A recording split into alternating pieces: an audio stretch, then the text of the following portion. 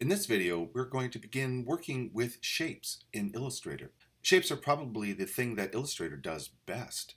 And as you'll see over here in our toolbox, there is a rectangle tool right here. You'll notice the white triangle in the corner. If I click and hold, there are the subset of tools. I'm going to float all these out. I want you to do the same thing. I want you to float these tools out by clicking on this button, and those become available for us to click at any time. Let's begin by creating a shape, a rectangle. I'm going to make sure that that tool is selected, and I'm going to click and drag out a rectangle like this. Now you can see I haven't let go of my button yet, and I can drag this out to any size that I want. However, if I hold down my Shift button at the same time as I do this, still while not having let go of the mouse button, I can constrain that rectangle to a square. I'm going to do that. I'm going to put a square in my artboard like so. Now what we're seeing right now is what an object looks like while it's selected. This is very important. We can only work on the shapes that we create if they're selected. Let's see what this looks like when it's not selected. Let's come over to our toolbox over here, and right away we're going to encounter our selection tool, the black arrow. The white arrow is its cousin. We'll look at that in just a moment. Let's choose the black arrow. With the black arrow selected, I want you to click anywhere else on your artboard other than this object. So I'm just going to click over here on the right. And now there is our object unselected. Remember, we can't do anything to our object while it is unselected. Let's reselect our square by coming with our black arrow and clicking anywhere over top of this object. I can click here or I can click on the edge. So there is what our shape looks like while it is selected. These nodes on the outside are what are known as the bounding box. And the bounding box allows us to reshape objects. For example, I can click on it and I can move it to various places. I can also resize it. If I were to click on one of the corner anchor points of the bounding box, I could resize this in any way I want. But again, if I want to maintain the square shape, I will have to hold down the Shift button. There's another transformation I can do here just with the bounding box. If I place it just outside any of our anchor points around our bounding box, you'll see that I get this double-headed arrow. That double-headed arrow indicates that I can rotate this shape. If I were to click and drag down, you can see that I am now rotating that shape. I'm going to press Command Z on my keyboard to undo the last move. So I'm back where I started. There's a couple more things that we see here in this bounding box. For this particular shape, a square, I see these corner rounding nodes. If I were to click on one of those and drag towards the center, you can see that I can round the corners of my rectangle. If I want to see what that looks like, I can click off to the side here, and you can see I've now rounded the corners of my rectangle. Round cornered rectangles are something we see a lot on the web, for example. Let's select this shape again and see what other types of modifications we can make. But at this point, I would actually like to zoom in a little bit on the object that I'm working on. Let's just take a quick moment to talk about navigating through our document. I'm going to come over to my toolbox, and you can see that I have a tool here called the Zoom tool. The keyboard shortcut, by the way, is Z. That is actually a really good keyboard shortcut to know. I'm going to select my Zoom tool or press Z on my keyboard. Click once over top of the object that I want to see a little bit better. And you'll see that Illustrator zooms in to that object every time I click. There's another way, though. I can use the magnifying glass tool to zoom in. I'm going to press Command 0 again to get the document back into the center of my screen. If I take my magnifying glass and drag over top of the area that I want to see better, you can see that places that into the center of my screen like that. Now that I'm seeing this shape so clearly, let's do a couple of small changes to this. The first thing I'm going to do is I'm going to take my corners back to sharp edge corners like so. And I'm just going to click off for a second just so I can see this again. Like this. This shape has a fill color and a stroke color. We can't really discern the fill color because it's white, just as like the background is. But let's change that color just so that we can see that a little bit better. I'm going to make sure that my square is selected. I'm going to come over to my color panel. I'm going to click on it. And remember, if you see it in its minimized view like this, I want you to come and click on the Options button and choose Show Options so that we can see it like this. What we're looking at here, these sliders represent the process colors of RGB, the current color format of this document. The color panel also has our fill and our stroke color that we saw from the previous video. Let's take a look at those options here. You'll notice in my current situation, I have the white fill color in front of the black stroke color. If I want to make a change to that fill color, I just need to make sure that it is in fact in front of that stroke color like that. But once it is, I can choose a color from this color spectrum down here. I'm going to choose a light blue like that. And you can see that now I have a fill color and a stroke color. If I want to change the color of my stroke, I need to bring that stroke indicator forward here in the color panel, like so.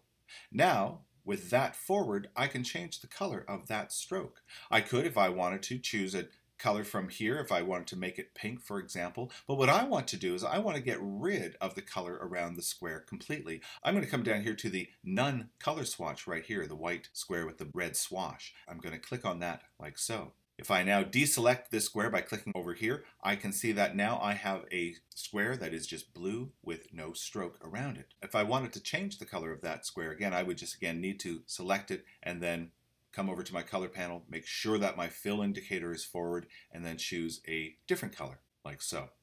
I mentioned in the previous video that Illustrator is vector-based. Let's take a look at what that means. So far, we've been using the black selection tool. But I'd like you to come over to its neighbor, the direct selection tool, the white arrow, and select that.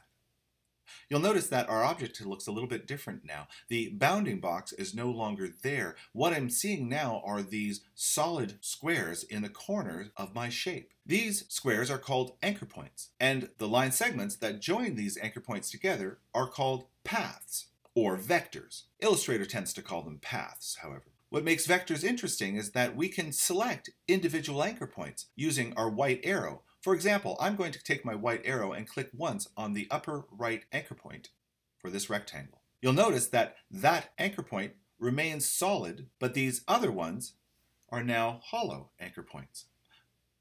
That means that this anchor point, and only this anchor point, is selected. I can now move it. With my white arrow, I'm going to click on it, and I'm just going to move it in like so. Now you can see the advantage of working with vectors. Vectors are very easy to modify. If I wanted to come over to this anchor point now and select it, I can now move it independently, and so on. Now, so far this shape is only using straight lines, but we can make curved lines, and we're going to do that in a later video. So we've now got a shape, and we've changed its color, and we've made some modifications to its anchor points. I'm going to zoom out by hitting Command 0 on my keyboard to put the artboard back into the center of my screen, like so. Let's add a new shape. I'm going to come over to my toolbox over here, and I'm going to choose my Ellipse tool. And I'm going to click and drag out a new ellipse. And just like the square previously, if I hold down the Shift button, I can constrain that shape to a perfect circle like that. Now you'll notice the new shape that I've created here has exactly the same color or appearance as this shape that we created earlier. However, when you created your new shape, if your shape looks like this, I want you to make one small change before we proceed. Over in our panel stack over on the right, we have a panel here called Appearance Panel. I'm going to click on that, and I'm going to click on the Options button for this Appearance Panel. And if you see a check mark beside New Art Has Basic Appearance, I want you to click on that option to turn off that check mark, like so. I've clicked on that, and now there's no more check mark there. That'll be very important for us as we proceed.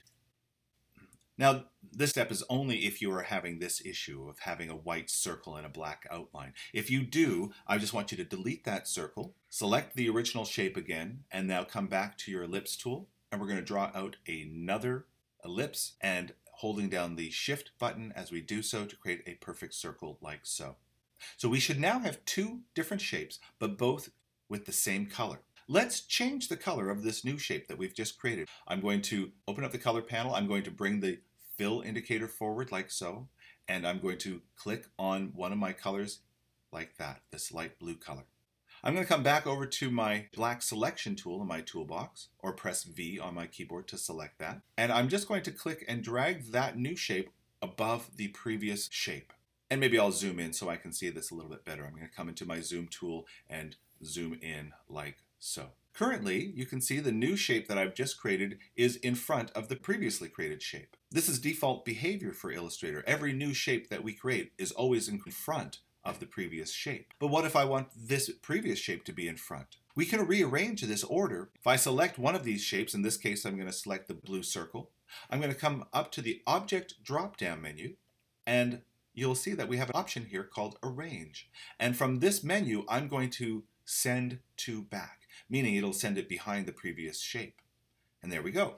In a later lesson, we are going to get more involved with the Layers panel here, and we can talk about how we can start working with much more complex layer relationships. Now I have two shapes on my artboard at the moment. I can select them individually by clicking on them one at a time, but I can also select them both at the same time. I'm going to turn off so I have nothing selected. I'm going to click on one, and then I'm going to hold down my Shift button and click on the other one. And you can see I now have both of these shapes selected. When both shapes are selected, I can move them together, for example, or rotate them together, or scale them together. Now there's so many more things that we can do with these shapes, and we will talk about a lot of those things as we proceed in this course. I just want to finish this demo with one last idea. Again, I'm going to place my document in the center of my screen by pressing Command 0 on my keyboard. Now I know there's not much in my artboard right now, but let's say, for example, I would like to save this to work on later. Let's do that step here. I'm going to come to the File drop-down menu, and I'm going to select Save. I just need to navigate to the folder that I want to save this in. I've got a folder here called 157, and I'm going to name it Demo File. Down below here, I can choose what format to save this in, but I'm going to recommend that you keep this as an Adobe Illustrator file. But you see that there are some other options that we can save as, including an Adobe PDF file. I'm going to select Save. In this screen, I don't need to make any changes, although you'll see there I can save it as a previous version of Illustrator. But I'm going to ask you guys to keep this all as the latest version. And that's all I need to do. I'm going to say OK. We've now saved this file, and we can open it up again later, the next time we work with Illustrator. In our next video, we're going to take working with shapes a little bit further.